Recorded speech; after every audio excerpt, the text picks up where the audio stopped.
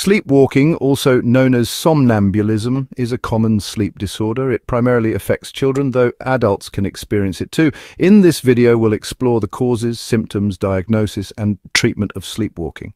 Genetics play a key role in sleepwalking. Environmental factors like stress and sleep deprivation and certain medications can trigger episodes.